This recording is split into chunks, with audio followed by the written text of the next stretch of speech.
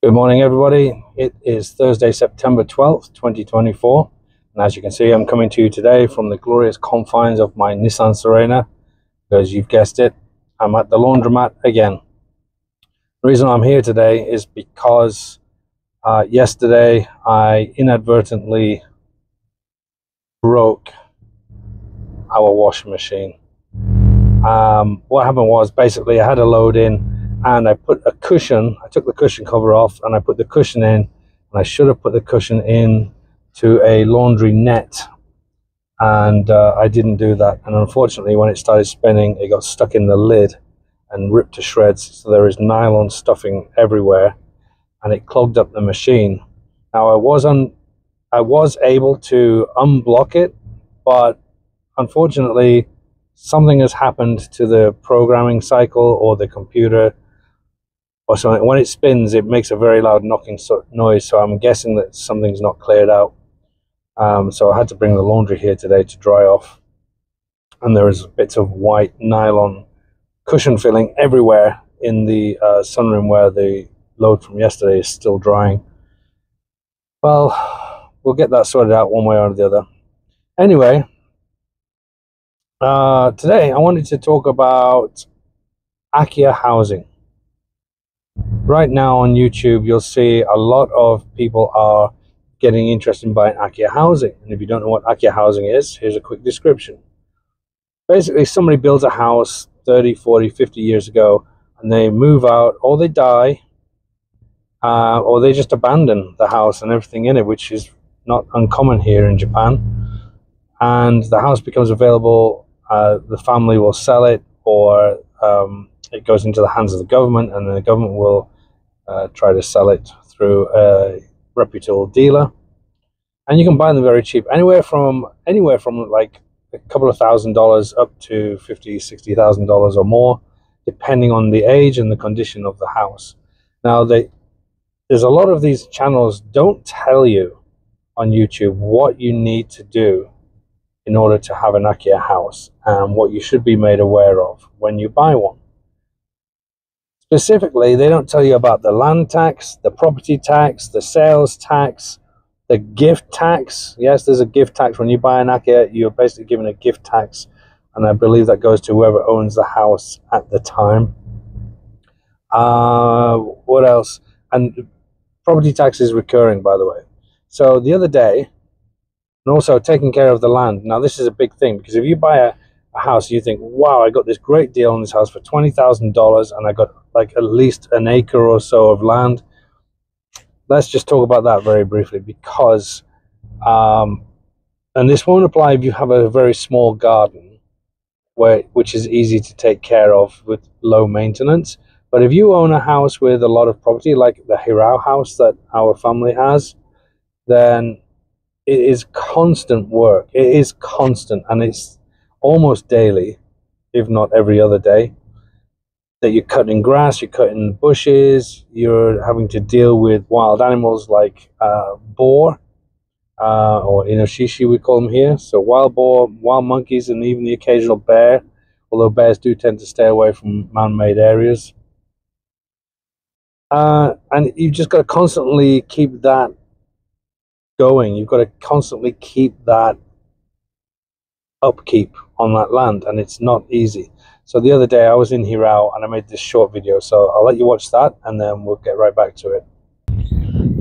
They often sit up there, and you can see they've done a real good number down here where they've been rooting around for vegetables and stuff, but they really do make a real mess of the area, and they come from those bushes right up there. They hide in that tree line and live in the woods at night, and they come out foraging around this entire area. See, they've been down here, and really nowhere is off limits to them. Is that a mushroom? That's a mushroom. I'm not sure what type it is though. Probably a poisonous one. I'm not going to risk touching that. Oh, there's another one over there too. And they've dug up all this area here. Real problem. And sometimes you see them during the day, but they do tend to stay away from humans. Beautifully glorious day. It's still really hot. It's at least 36 Celsius today. Looks like someone has no intention to leave. And really wish someone would pack up and go and give Autumn a shot now. I'm going to have a walk down and see what needs doing. I didn't bring my overalls today, but we've got a couple of mushrooms growing here. And all the grass is getting overgrown again, so it needs to be cut really badly. And I wish I'd brought my overalls now, because all this needs to be trimmed down here. It's people talk about having an Akiya house or an old house here in Japan, something similar to this, where you can buy these for very cheap, anywhere between roughly say $5,000 to $30,000, $40,000, $50,000, depending on the area and the quality of the property. But what they don't realize is, especially foreigners, when they come to Japan, they don't realize just how much work it takes to look after the grounds. So you got all these bushes here that Grandpa used to have as part of his business, and they still need to be maintained and cut, otherwise they just overgrow. They get covered in ivy. I got this tree right here, I hope you can see where I'm pointing, is a sort of a plum tree, and every spring we pull off a ton of plums. You can make good wine with it, but it's a lot of work to be done, and it is constant. It's not like you can do it one weekend and forget about it for a month.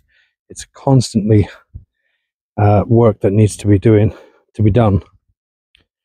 So if you're thinking about buying an Akiya with a lot of land, just keep in mind that you're going to have to do a lot of work for its upkeep, and also look at the area where you're living, because property tax may be different in your area than in our area.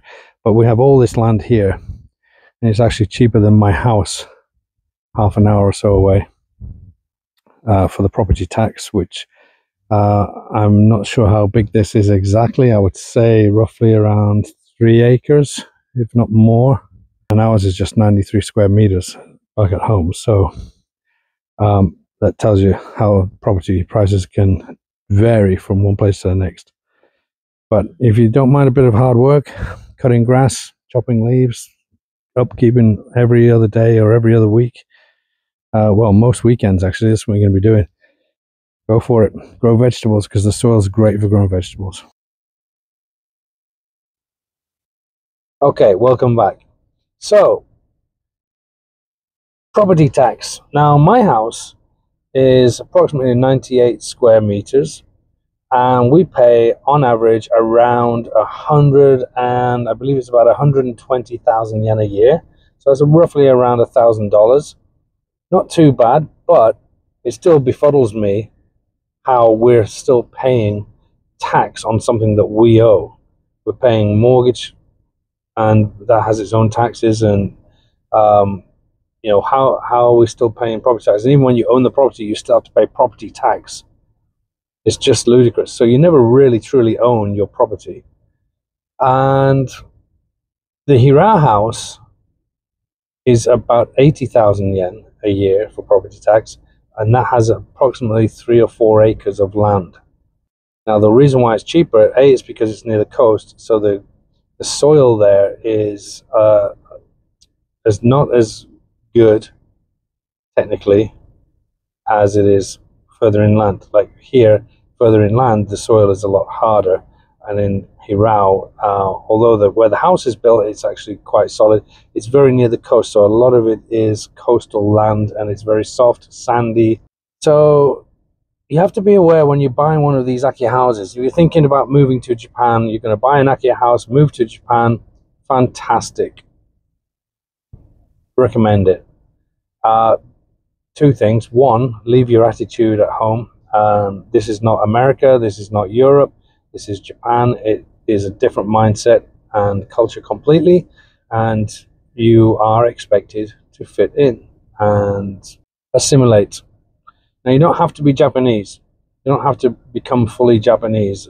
They wouldn't expect you to do that. Just, don't annoy your neighbors, don't annoy people, don't do stupid stuff like graffiti or, parkour, that kind of stuff. Just respect your environment and respect your neighbors. And secondly, be prepared to pay a lot of taxes. Everything is taxed here. Absolutely everything. Your salary is taxed. Your car is taxed. Your home is taxed. Your land is taxed. Your food is taxed. Your tax is taxed.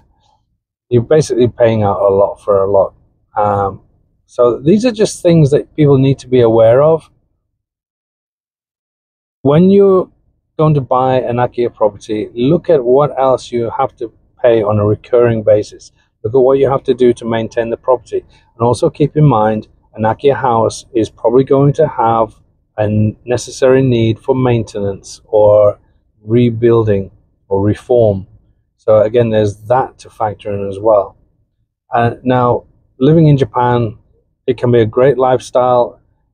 If you come with money, I would highly recommend that. If you don't come with money and you're going to make just the basic minimum at any job you do, it is affordable to live here on the Japanese salary. If you're looking to come and make your fortune, you're coming to the wrong country. Absolutely coming to the wrong country. Don't come here with grandeur ideas of, oh, I'm going to start a car import-export business. That's not going to happen. There are already a flood of people doing that. And most of them are previously English teachers, and they got an opportunity to do that. But now the market is saturated with these people working from home, importing, exporting cars in and out of Japan. If you've got an idea for, if you've got a restaurant or a bar or something, you need to look into the necessary rules and laws for that, obviously. But there's no reason why it can't be done, but you're not going to make your fortune here.